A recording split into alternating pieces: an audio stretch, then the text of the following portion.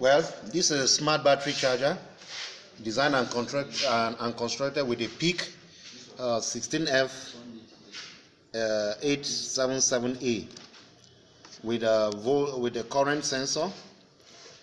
We have an LCD 16:2 LCD. We have our button here for entering the value. We have our battery here under test. We want to be able to test whether the battery is good or is not good. This system is meant to check the quality of a battery. You can check any battery, your car battery, your inverter battery, whatever battery you have in mind, your UPS battery, whatever battery you have, you can check the quality of the battery simply by connecting this system. First of all, when our system is connected, it's a smart battery charger. Say press enter to check battery. It tells us smart charging. We have about 8.96 volts right now. When it is put under test, one of the first thing it does is to connect the system to a load.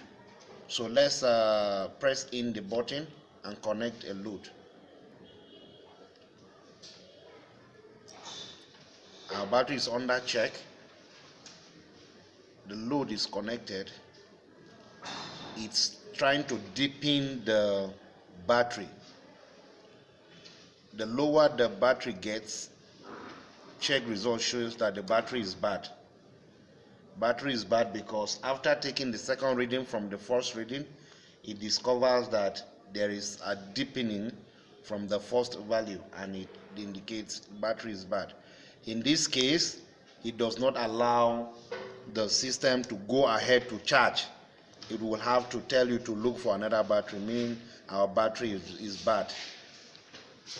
Things that we use in this circuit has our peak microcontroller, has our load, 3 resistors of 39 ohms connected together to load it across the battery through a relay.